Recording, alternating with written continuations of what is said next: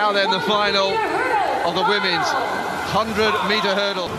2 Chinese, the rest all from different nations.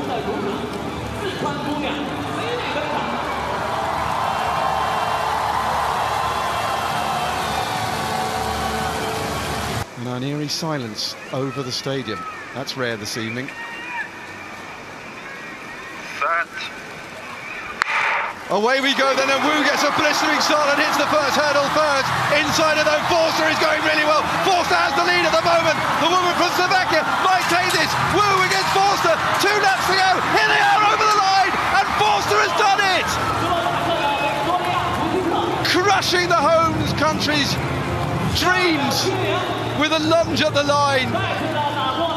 Anna Tóth down, tripping over the last hurdle. Forster praying, but you've got it. You are the Universiade champion. Forster confirmed, new personal best, 12:72. Wu Yanni does get that personal best we talked about, but it's silver, and she celebrates it anyway. The family overwhelmed.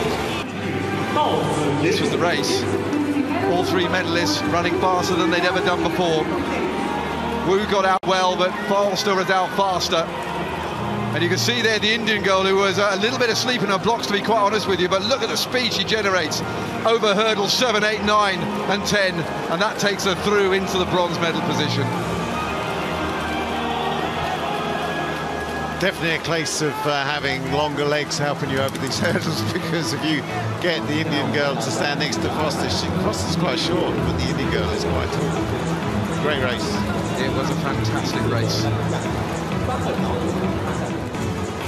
Viktória Forster then gold medal, 12:72, 400 ahead of Yanni Wu, and Jyothi Yarraji of India takes the bronze.